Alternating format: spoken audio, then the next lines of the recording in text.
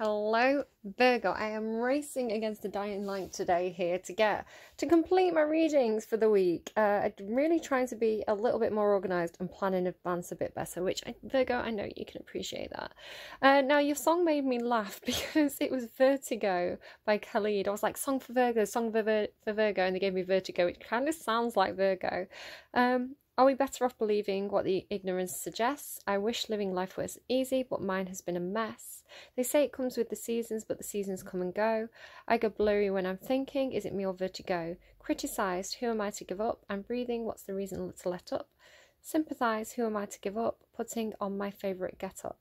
Are we alive or are we dreaming? After the ride, are you leaving? Are we alive or are we dreaming?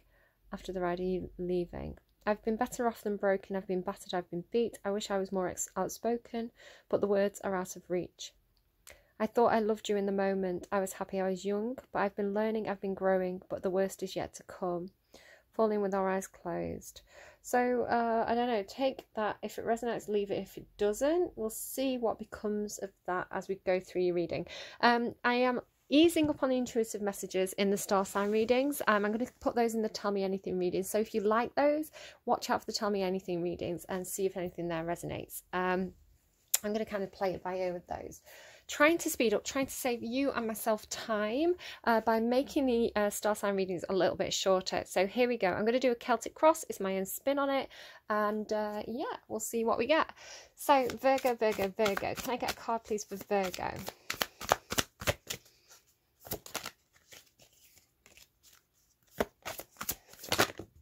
Like too many cards. Virgo, you can't have that many cards. I'll take the two that have fallen out, but you've also got here companionship and animals, so finding a lot of comfort with animals possibly, and solitariness, desert. So perhaps some of you are alone right now. Virgo, you are a very solitary sign. It's funny that you're a solitary sign. You kind of like to go inwards and do that hermit mode quite a lot, but you also really like companionship. You are quite a social, surprisingly social sign, which I don't think many people realise about Virgo. But I think you do like to have people around you, and if it's not people, it's animals. My Virgo friend growing up, she loved animals. She had had like basically every pet you could ever imagine having, she more or less had. And then she went and worked in a place with animals. Growth plants, very Virgoan energy again, that kind of Seven of Pentacles, investing time and effort into something to see the results paying off. An ignition, fire. So wanting to be passionate about what you do, I think, wanting to be passionate about things that you do every day. Sorry, I just got a notification, just made that go. So yeah, wanting to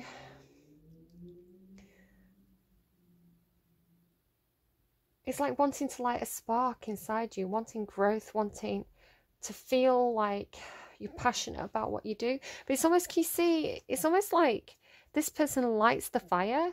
Can you see it? And then it's like it blows back and almost sets this tree on fire. So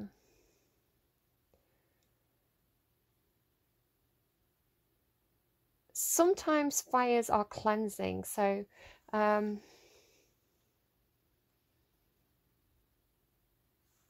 it feels like, I'm not quite sure what I'm getting. It feels like, you know how like sometimes a forest fire will happen and then it's like it clears out those really old big trees. It clears them out from, you know, the canopy so that the new saplings can grow. So it feels like new ideas growing. Tell me about Virgo's energy, please. Wanting to invest your energy into something new. Dragonfly. The dragonfly is like the dirty butterfly for me, but they're kind of magnificent, right? So they're kind of born from swampy environments, from difficult environments, maybe coming from a background that isn't that impressive, but they become impressive. They rise up, they fly high, they have that sting in the tail. The sting in the tail can come from coming from more difficult backgrounds where you've almost had to fight for what you have. So rising up from murky depths and being quite impressive as you do so is what I'm guessing there. Right, Virgo, let's go to the heart of the matter. What is the heart of the matter, please, for Virgo today? What is the heart of the matter, please, for Virgo? The heart of the matter, please, for Virgo. You are either on the defensive or you're saving up for something. This is kind of like putting money in your purse, saving for a rainy day, being a bit stingy, or having kind of money concerns, being a bit defensive about money. It can be quite a sulky energy as well. So sometimes it's like a bit miserly kind of energy. It may not be about money. It may be about something kind of like tangible possessions, your own space, possibly. It's like, this is my space. I don't want anyone coming into my space. This is like my business here. What is the blockage, please, for Virgo? What's the blockage, please? There's an obstacle here. It could be in regards to a boss. The King of Pentacles could be somebody around you. The King of Pentacles in reverse is somebody who's very, again, miserly, stingy. They don't put the effort in over time. They're not prepared to put in the hard work. The hard work that somebody's been putting in could not be going anywhere. It's like, well, what am I investing all this time into this for if it's not actually going to bring me the results? So you could be waiting on a decision by some kind of like boss or father energy. And you're like, well, I'm not investing any more of my time into this unless you start to kind of give back. The King of Pentacles in the reverse, though, it could also be you. It is earth sign energy. Typically, I see this as more, it's Taurian energy, and I do see it as sometimes Capricorn energy. Virgo, I see you as more of a team player than a boss, but there could be some reluctance here to step up into some kind of leadership position, or there could be issues of jealousy, or feeling unfulfilled in some kind of practical or tangible aspect of your life. What led to this position? Lack of communication and lack of communication, lack of truth, lack of honesty, lack of action, inaction. Somebody could have been quite cutting with the words, sharp with the words. Somebody could have been a bit in and out, like rushing in, taking action one day and then rushing off and doing something else another day. It's a bit like, well, where do I stand here with this person? But, you know, I am asking about your energy. So you were inconsistent with the amount of energy that you put into something, I feel. The Five of Cups is about crying over spilt milk, feeling disappointed, emotionally disappointed in a situation, and not seeing that there's somebody who's your emotional equal waiting in the sidelines to come and offer you support. I do feel like you are acknowledging that other energy.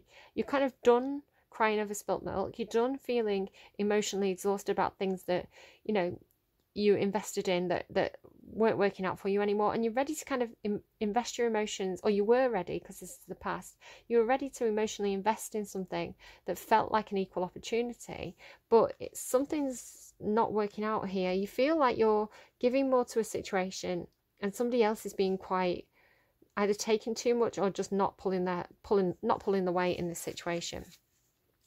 So what does Virgo hope for, please? You're getting too many cards. I'm trying to do a quick reading. Getting a lot of things in reverse. I feel like you've got a negative mindset. I think Libra had something similar where they were getting cards in reverse in like the hopes and wishes. You hope that you don't continue to get trapped in a negative thought cycle regarding things from the past that you could feel quite nostalgic about. It feels like you hope that you can get over things from the past that you get hung up on mentally. You don't want to get stuck in negative thought cycles. But that is a very pessimistic thing to hope for, Virgo. You're thinking, like Libra was, you're thinking, I don't want the worst to happen. I hope that the worst doesn't happen. But that's not positive manifestation. That's actually low vibrational energy. You need to hope for the best, plan for the worst and hope for the best, but you're hoping the worst doesn't happen, which is not, it almost, the universe doesn't always distinguish between what's a positive hope and a negative hope. So sometimes if you're spending too much time thinking about the worst possible outcome and thinking, I hope that terrible thing doesn't happen, you can actually manifest it accidentally. So try and think positively. You are a sign that does have a tendency towards negative thought patterns, so watch out for that. I'm going to ask what's going on subconsciously for you. It could be something that you're not even aware of. So when this comes out, your knee-jerk reaction might be, not me, that's not me. Let it sink in a little bit, you know, entertain me, have a think about it, because if it is something you're not consciously aware of and you look at it and shine a light on it, it may actually help you in your situation. So what's going on subconsciously, please, for Virgo? So you've got the Capricorn energy, devil energy there. It is your energy, and the Seven of Wands. So you do not realize how defensive you're being, and this is a toxic behavior pattern for you. Your defensiveness, your need to get the higher ground, the upper hand in a situation is actually, it's actually toxic, quite frankly, with the devil. The devil represents something either that's shadow energy, you know, an aspect of yourself that holds you back.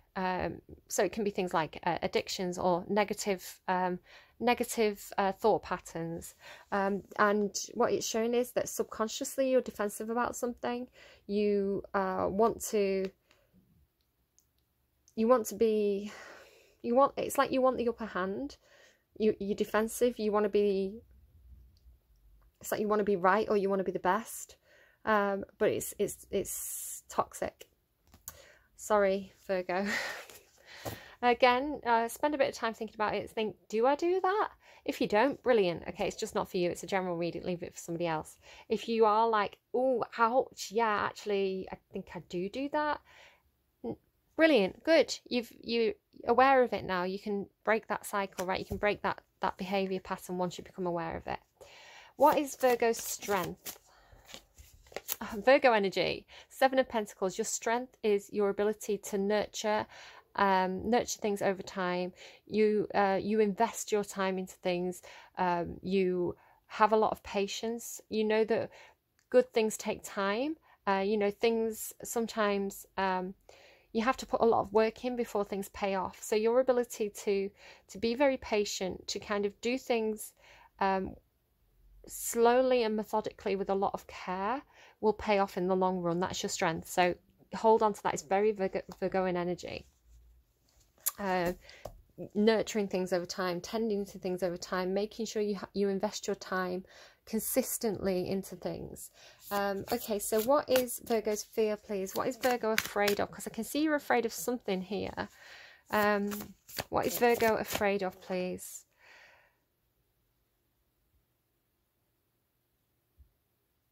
Why is the Page of Swords what Virgo's afraid of?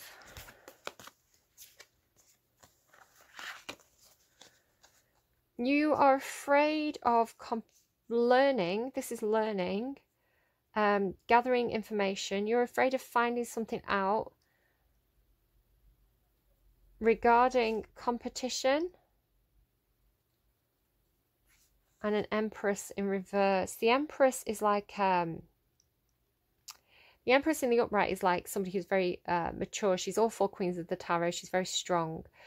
She's also very nurturing, and there's a lot of expansion and growth with this person. You're afraid of finding out there's competition. It could be your energy. It could be somebody around you. Of learning that there's competition, which means that there's no growth in an opportunity or a connection. This is like spying energy. This is success.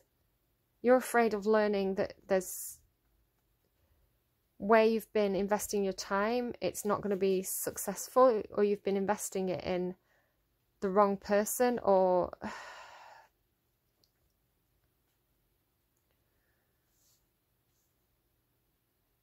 it's something to do with finding something out. That's a fear. It doesn't mean it's really happening. It's just something you're afraid of.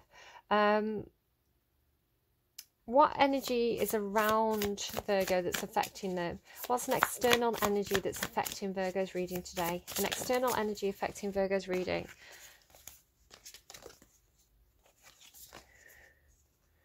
So somebody around you has done a lot of healing. Somebody around you has, it feels like, has some sort of heartbreak about a situation from the past. It comes with a sense of betrayal, a sense of being stabbed in the back. So again, this is the way somebody around you is feeling. This is not your energy. This person is walking away from a situation because they're trying to make themselves happy on the inside. They want to feel like they're not codependent. They want to have their dreams and wishes manifested. Somebody just wants to be happy after being quite heartbroken and hurt in the past. So this to me feels like somebody who may need your support. Maybe a friend. You may need to reach out to a friend and offer help.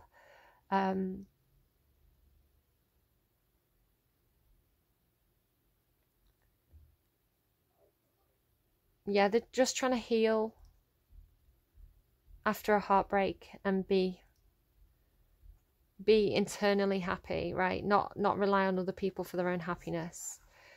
It could be somebody who's been codependent on you in the past, who you're trying to support, or not even on you, somebody who has been in some kind of codependent situation in the past, who has been really, they've had a rough deal, and if they feel like you could be assisting them to get back on the feet, but you don't want to create codependency there. So what is the best advice, please, for Virgo? Queen of Cups.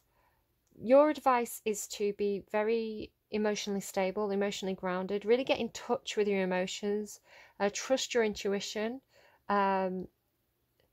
let your emotions flow,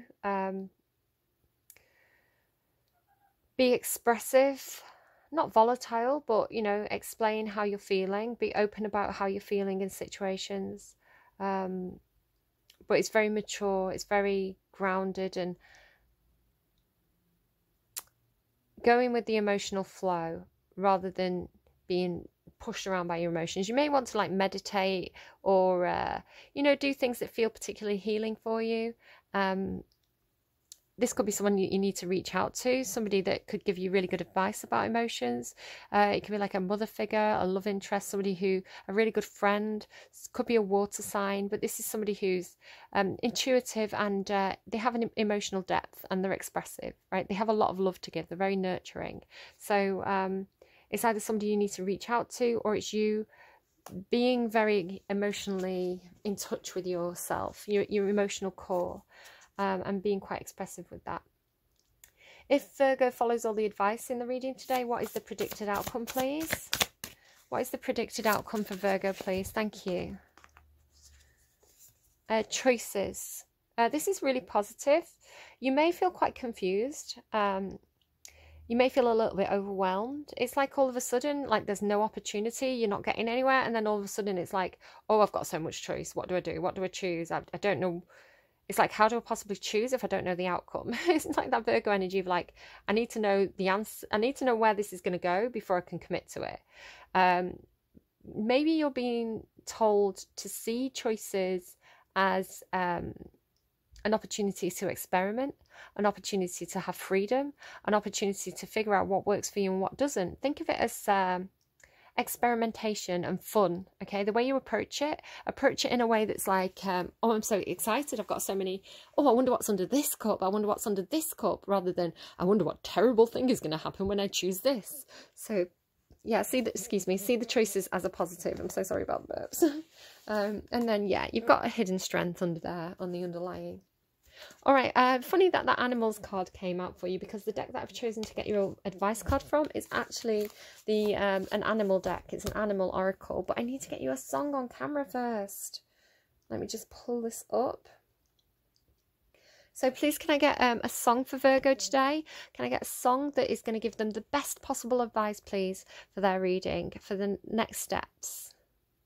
Stockholm Syndrome, losing track of time, lose my mind. It's all inside my head.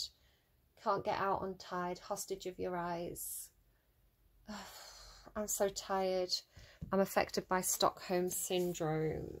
Are you codependent on somebody? Maybe you need to learn from this person who's trying to be independently happy. Stockholm syndrome. It's like seeing a situation. I don't know. You know what? Take that song as it resonates. Maybe you know somebody called Sofia. Maybe that person could give you good advice. I don't know. Okay, so best advice, please, for Virgo. Best advice, please, for Virgo. They're telling me as one door closes, more doors open. As I looked at that Seven of Cups, so I think I may have mangled the thing a bit, but that's what they were giving me. Best advice, please, for Virgo. Come on, I don't have all day. Time is money. All these earth signs. Time is money. Rhino spirit. Overcome any obstacle. Porcupine spirit. Time for beginner mind. Again, there you go. Time for beginner mind. It's like as one door closes, other doors open up.